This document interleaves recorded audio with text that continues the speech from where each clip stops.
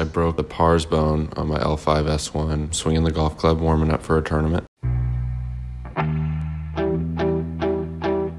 It kept me out for a long time, almost a year.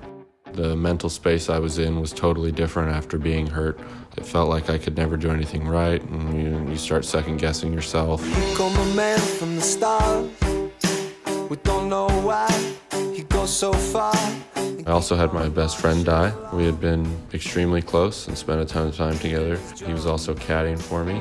Clubs and sticks. His best friend dying right in front of his very eyes. Chris Roth, his caddy and buddy, getting hit by a car, and he died in Patrick's arms.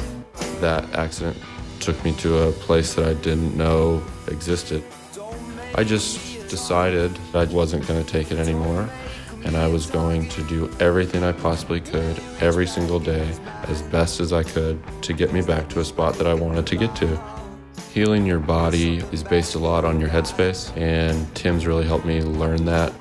Even if I'm just resting, I can be getting closer to achieving my goals, more in a spot where I'm being passive. I like wearing the IntelliSkin stuff, especially when I'm recovering, being in alignment and put on the shirt and feel like you're in better posture.